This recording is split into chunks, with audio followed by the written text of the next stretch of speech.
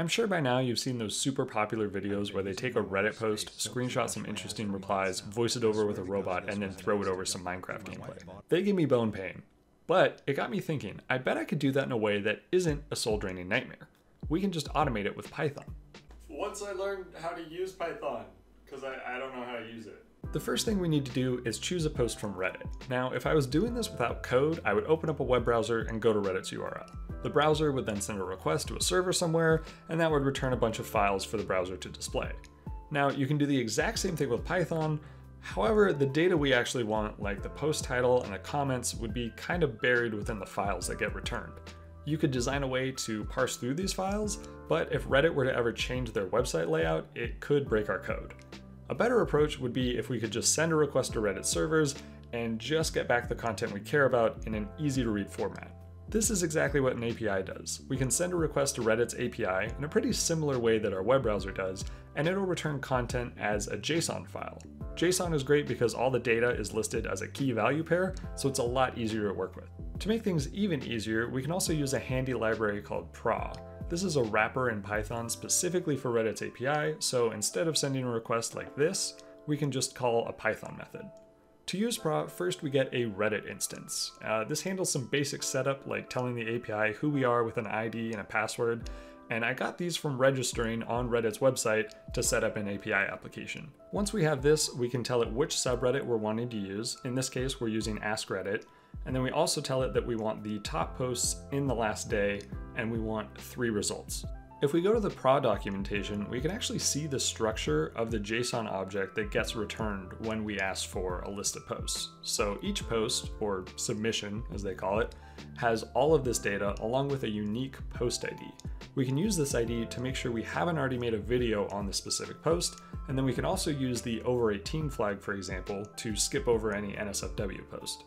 Once we've chosen a post, we can then move on to grabbing specific comments. The submission data that we get back includes a comments field as a comment forest object, and this contains all the comments left on the post.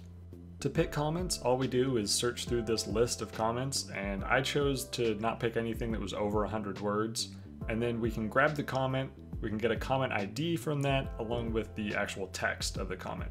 So once we have all that, we can send it to a package called it's Python text to speech x3. It's a stupid abbreviated name. So all we have to do with that is initialize it. We give it a file name that we just create from the comment ID, and then we give it the text that we actually want to voice over. So when we run that, we get an MP3. Now we're done with the audio. Next, we need to grab some screenshots of the title of the post along with each of the comments that we use in our video.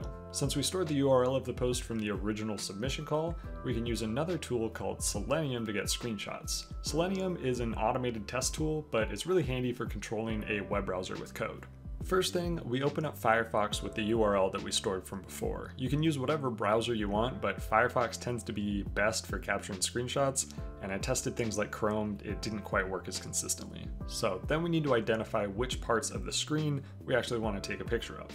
Web pages are really just a bunch of rectangles layered on top of each other, so we can use that developer console to see underlying HTML.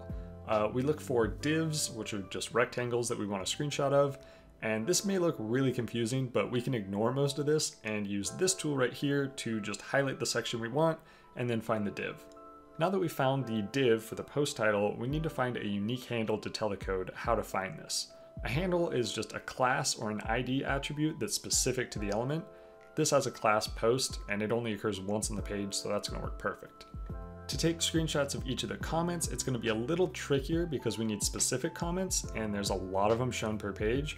However, if we remember the comment ID that we got from our submission and we look at the HTML, we can actually match and see that the comment ID is listed here with an ID that starts with T1 underscore and then the comment ID. So we can use that information to act as our handle. Now that we have those, it's really complicated to get a picture. That's it. Now we have PNG files for our title and all of our comments. The last thing to do is edit the video together, and you guessed it, we're going to be using another tool, this time called MoviePy. MoviePy organizes videos into different video clip objects, and that might seem familiar if you've used video editing software before.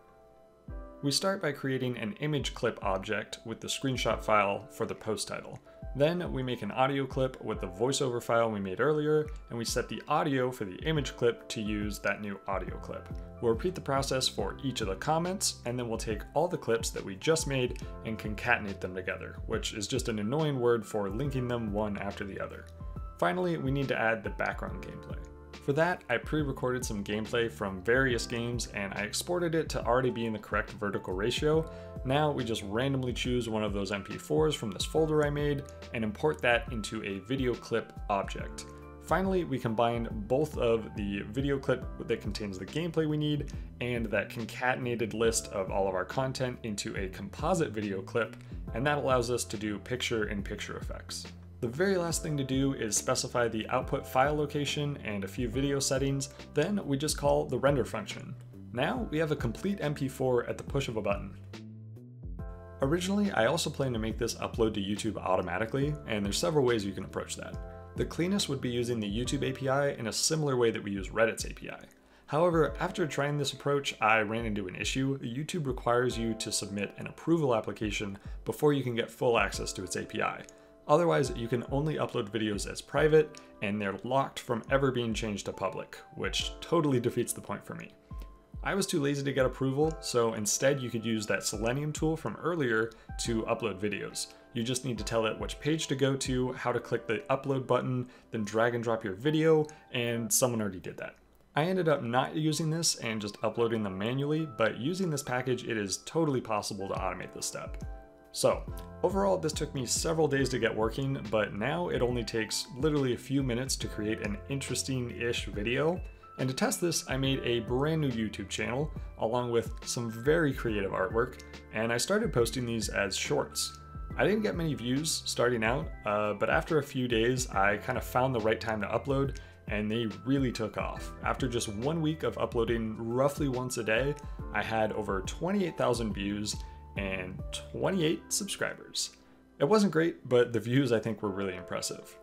Now, the last issue we have is a bit of an ethical one over the fact that we're basically just stealing people's ideas from Reddit and then potentially profiting off them without any permission. And to solve this, we can just